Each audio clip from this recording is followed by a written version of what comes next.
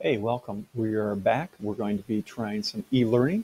I'm going to try to be using this program called Loom, and I think it should work pretty darn well for you to see what the heck is going on here.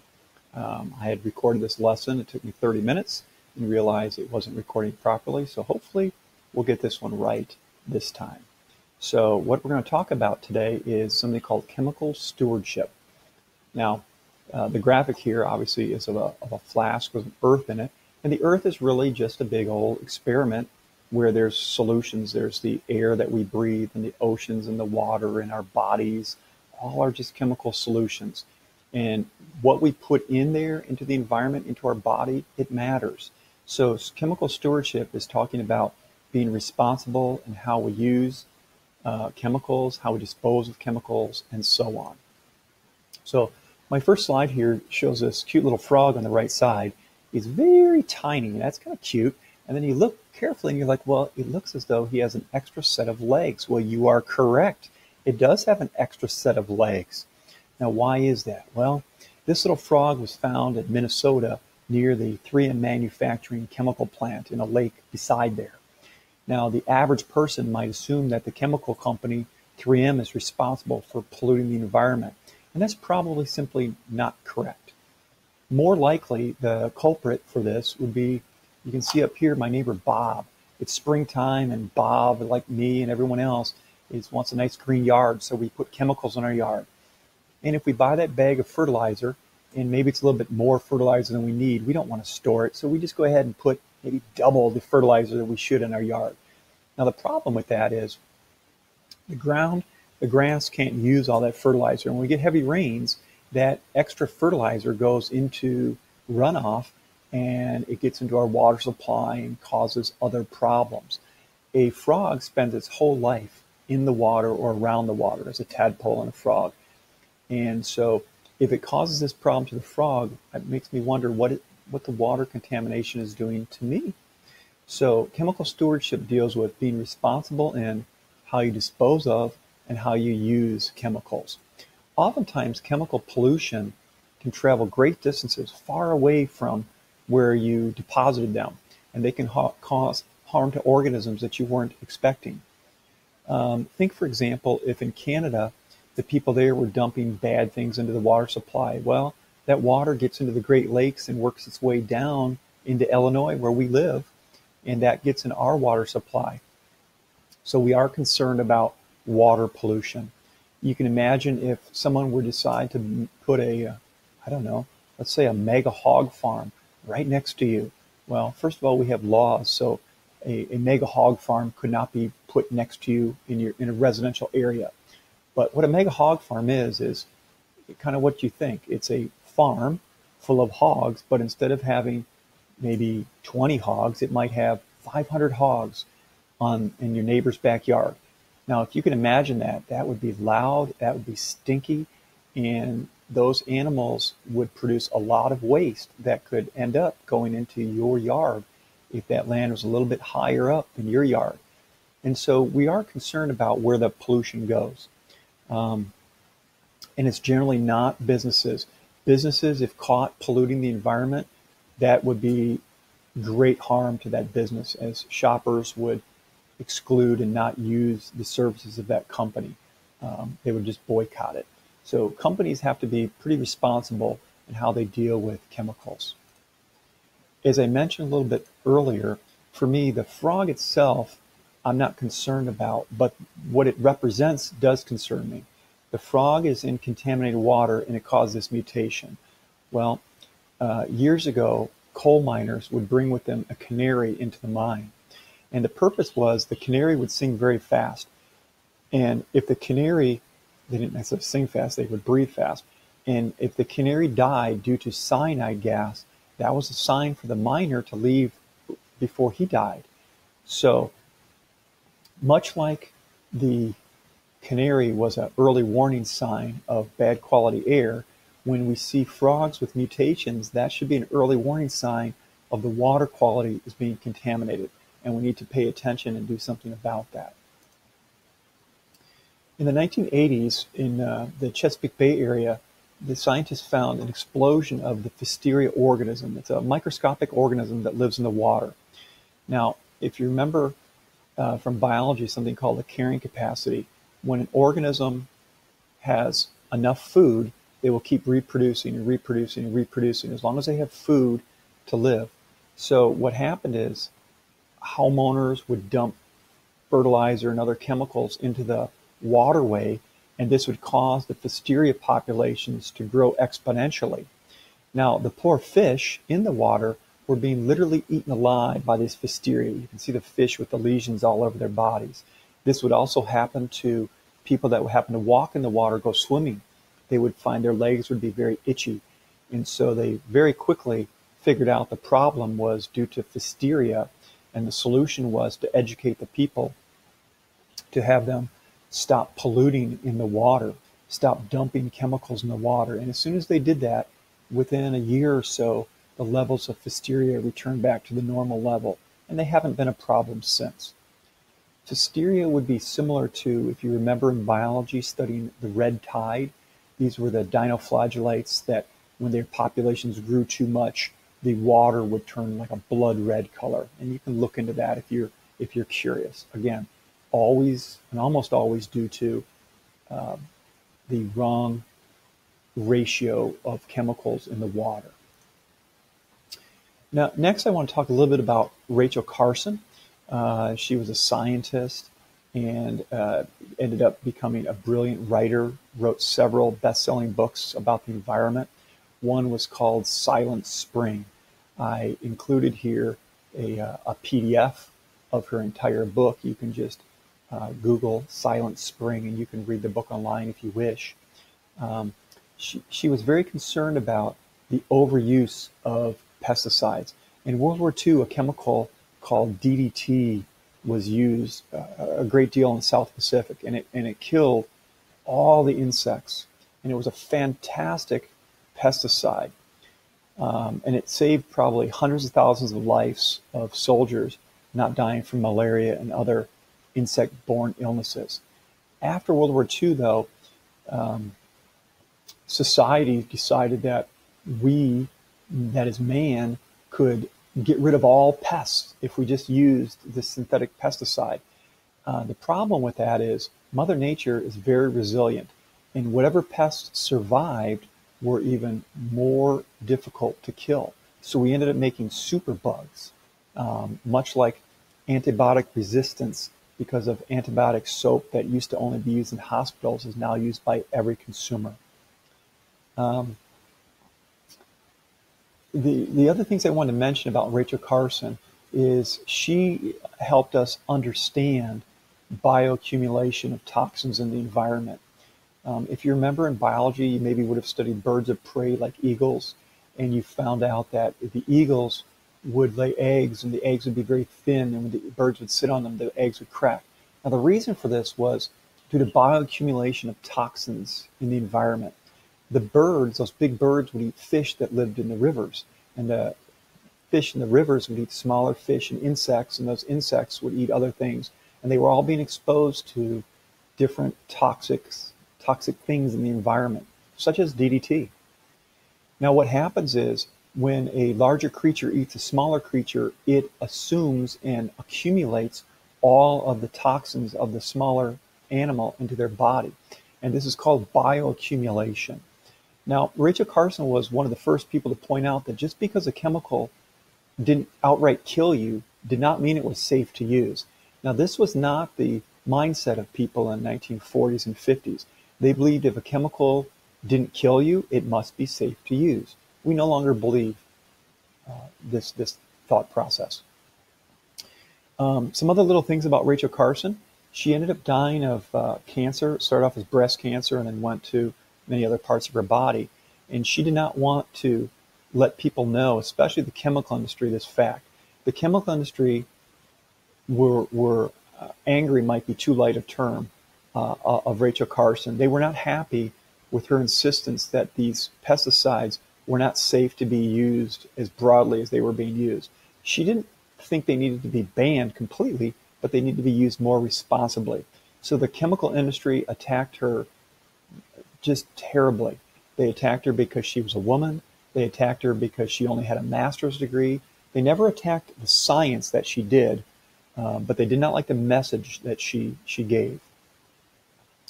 And she did not want them to know because that she had cancer, because she figured they would have used that as an attack against her. Like, here's an angry woman who got cancer and is now just mad at the chemical industry. There's a documentary. I put the video and the link to this on the calendar. It's about a 10-minute summary of a 2-hour video, but it's some really good stuff if you want to learn more about Rachel Carson. The bottom line here says things we can't see in the environment, such things as radiation or chemicals, or even if you're thinking about today, COVID-19, even though you can't see them, they can harm us.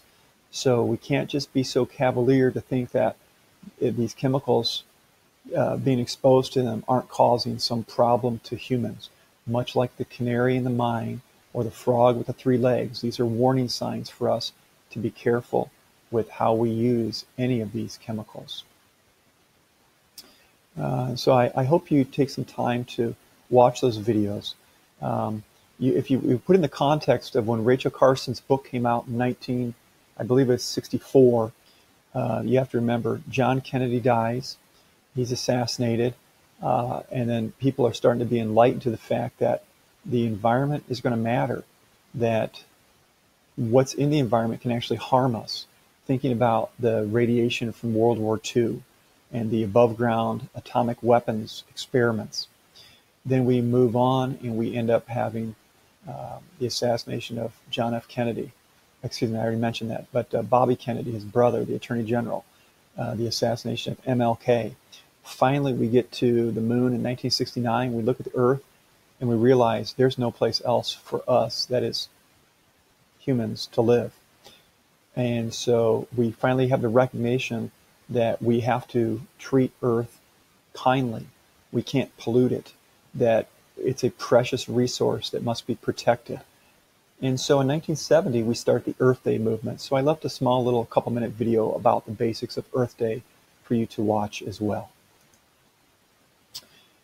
As you as a consumer, you can go to the store, you can go to Menards, and you can buy lots of chemicals. They have hundreds of chemicals for you to buy there, and many are organic solvents. I've got just a few here.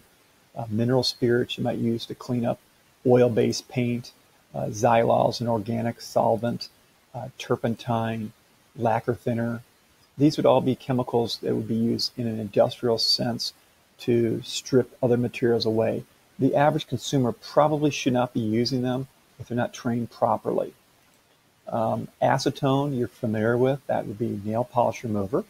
Methyl ketone, I'm going to come back to. I want to talk about some of the health problems with that, and many of these chemicals that the average consumer simply is not aware of. Boiled linseed oil is a neat little product. I do a lot of woodworking, and boiled linseed is an oil that's extracted from boiling the linseed. It's a type of seed. Now, it's a very oily substance.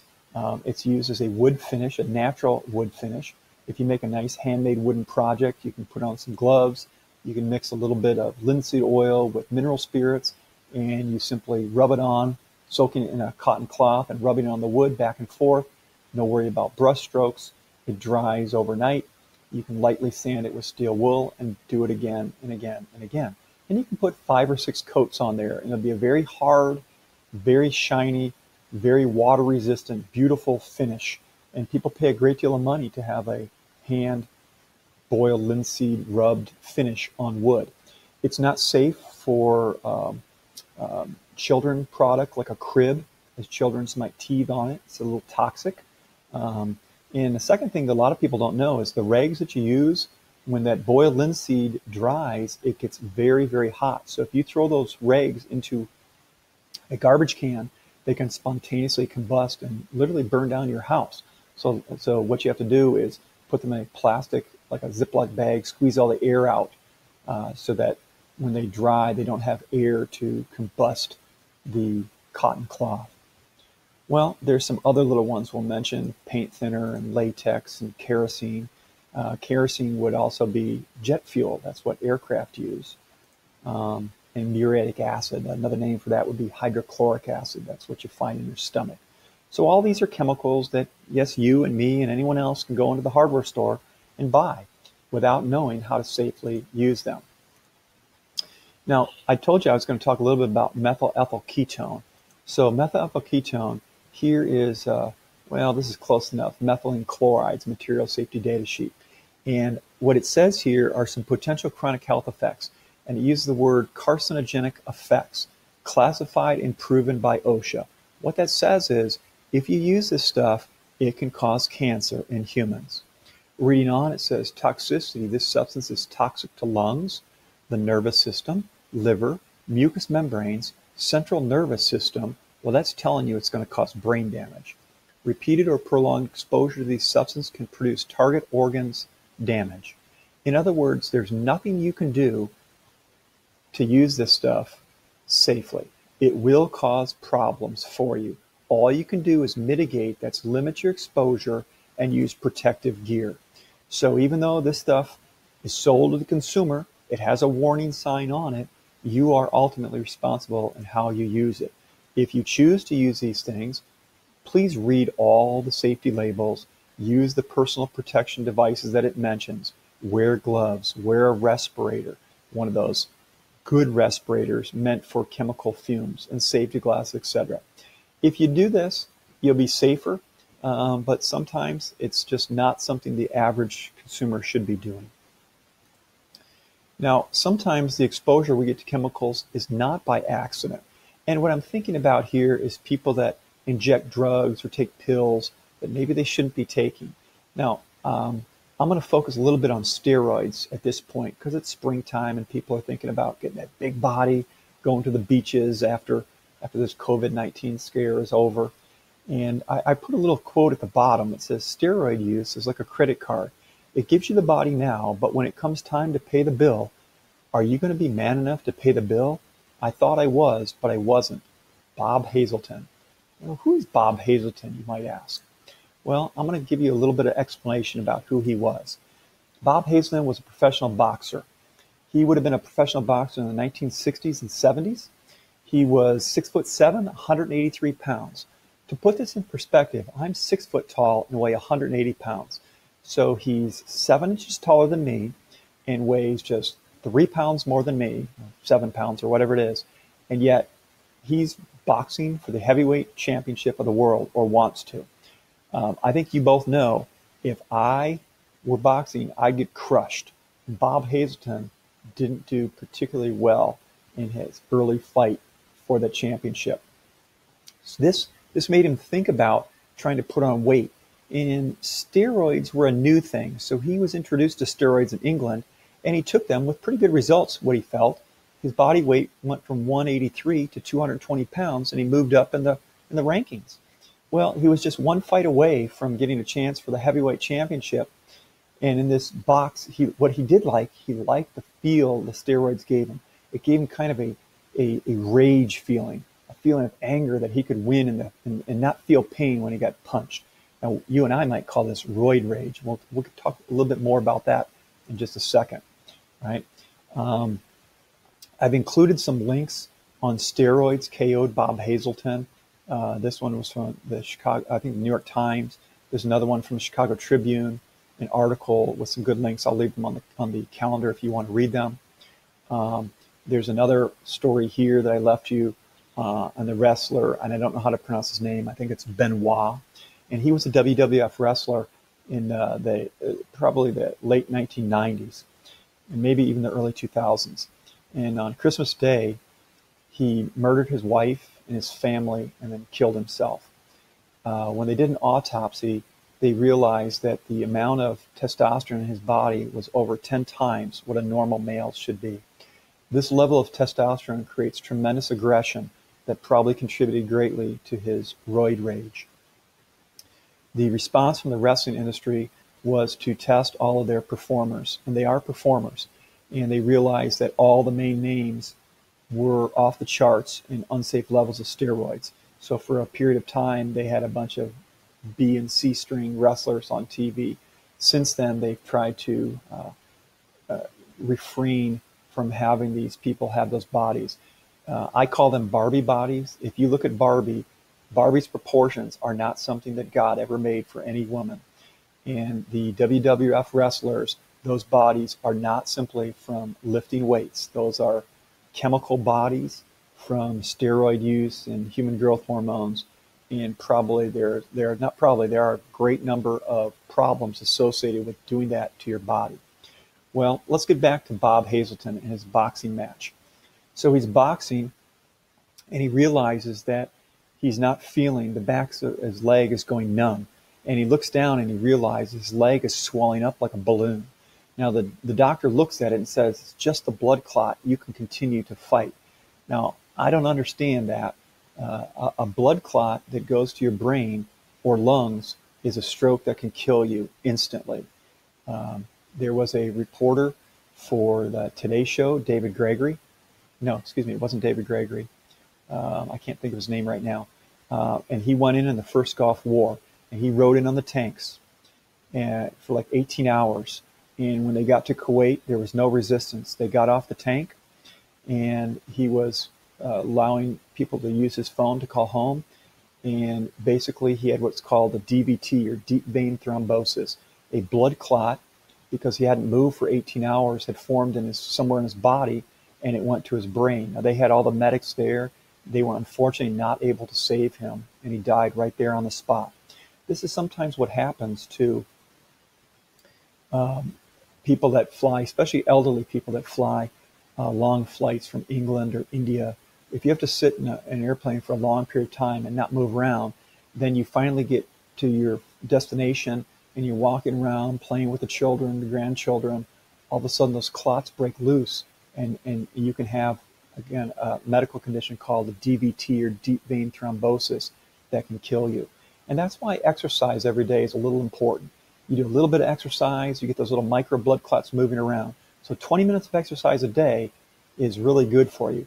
If you do the opposite, you're maybe a weekend warrior, which means you do no exercise all week, and then you go really hardcore on the weekend, that can actually be a bad deal for you, because your blood can clot, and then when you start to really exercise, get your blood pressure up, those clots can move around your body and cause some problems. Well, Bob's blood clot did cause a problem. He couldn't feel his leg, got knocked out. He thought his career was over as a professional boxer, and it basically was. So then what he did is he turned to human growth hormones, and his weight shot up from 220 pounds to 320 pounds. At this point, he was now 6'7", 320-pound bodyguard, and he worked for like heavy metal bands like Def Leppard. If he tells you to get out of the way or sit down or shut up, you probably are going to listen to Bob. Well, what happened next was terrible. The backs of Bob's legs were growing at such a rapid rate, the blood supply couldn't keep up, and the muscles grew so fast the legs tore open. Both his legs had to be amputated above the knees. So now here, this giant 6'7" man has no legs, can't walk. So he changes his life's mission. He becomes a social crusader against sports-enhancing substances. He goes around to high schools around the country for 10 years talking about how steroids ruined his life. Now I'm going to read that quote to you again at the bottom of the page. Steroid use is like a credit card. It gives you the body now, but when it comes time to pay the bill, are you going to be man enough to pay the bill? I thought I was, but I wasn't. That makes a lot more sense now. Now, if your chemistry teacher, your health teacher is telling you about steroid use, you're not probably listening. If you're seeing Bob Hazelton and you see his physical condition before and what he looks like now, that story means a lot more now. I've also included on the calendar links where Bob Hazelton is talking to Congress. This is a cartoon about Bobby Bonds. It says, "You jackals in the media, you tear me down, rip me up, can't wait to see me fall. It's all your fault." And of course, Barry Bonds has lost a leg. He's a giant, and you can see the needle from the steroid use. Well, most people, if you say Barry Bonds and they're a baseball fan, put a little asterisk next to his name. He might have the home run record, but most people considered it stolen or that he cheated to receive that because he didn't do it naturally. He used chemicals to take an advantage. You think about the Olympics. Most or many of the Russian teams are banned from the Olympics because of the steroid use and the other chemical enhancements that they add to their body. We would call this cheating, and it's not allowed in sports. Congress needs to act because professional athletes get paid millions of dollars. If they want to destroy their bodies, that's their life. The problem is college athletes want to get to the professional level and might do some desperate things like use some of these chemicals in their body to get an advantage. And high school kids want to get there to go play at the next level in college. You can imagine a 6'2" high school basketball player that's pretty talented, but's never going to play D1 because he's not quite big enough. So he decides to do some human growth hormones in hopes that his weight will shoot up to 6'7", and that maybe his weight will go from 200 to 250. Well, that might work out, but it might not work out. So you got to be very, very, very careful. I would say if you're considering any of these things, from creatine to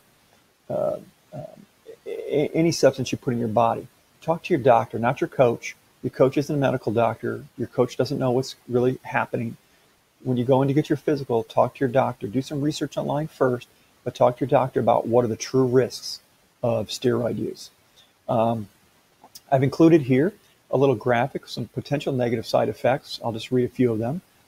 Headaches, baldness, strokes and blood clots, which you've already mentioned, the blood clots, high blood pressure, heart disease, nausea, bloating, impotence.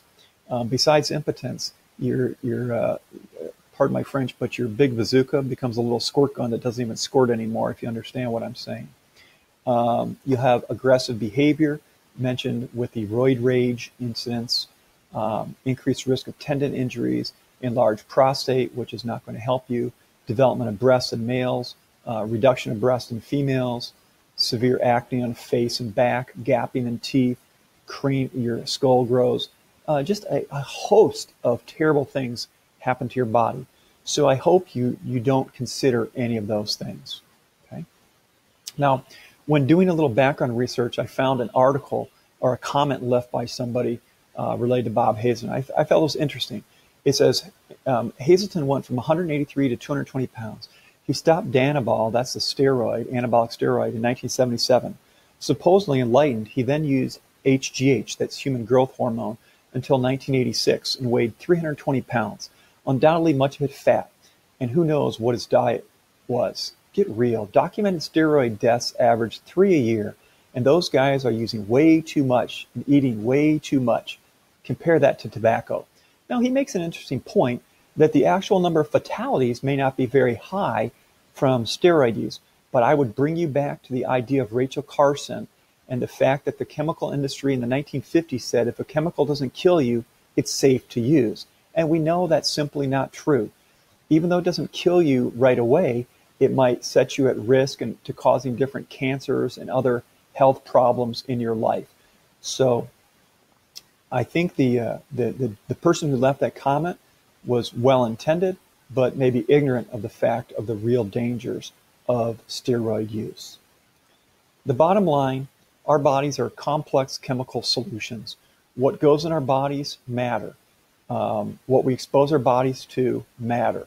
Many people worry about the drinking water that they have.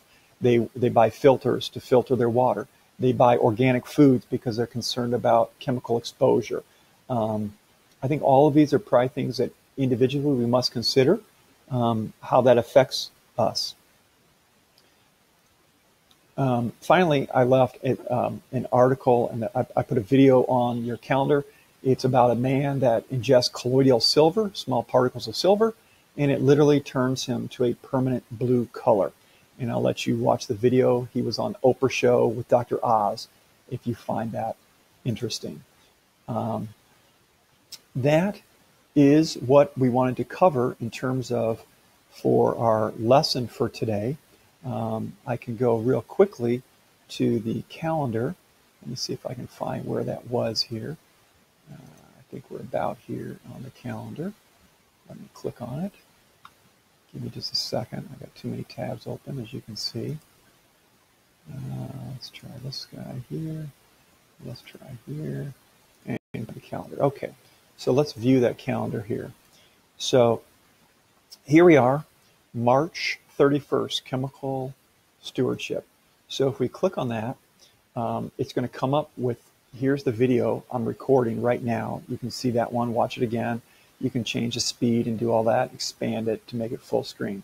Other things on here, I included the lesson plan for the notes. There's a PDF. These are already all filled in for you. If you don't want them filled in, click the second set. And some lesson plans. I might deviate some from this, but these are the general ideas of what are important in this unit.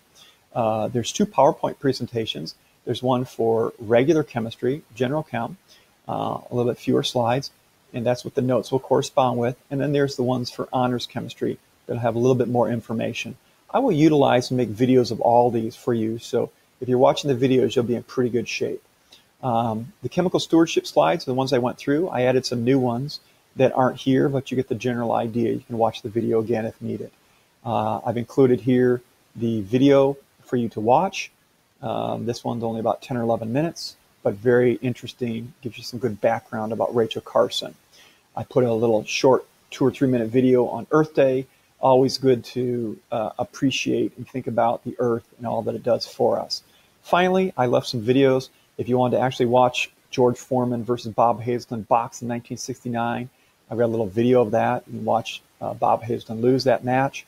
You can hear him speak in front of Congress, talking about imploring Congress to take actions against professional athletes and steroid use, which is where really all the testing of professional athletes came from. We can thank Bob Hazelton for his contribution. I believe Bob Hazelton died in 2014. I don't know if he died, he was like 62 years old or 67. I'm not sure if that was prematurely due to some of the steroid use. I suspect it might have had something to do with that. And finally, there's an ABC story on Bob Hazelton, kind of in his prime, after he had lost his legs, but still in pretty good shape.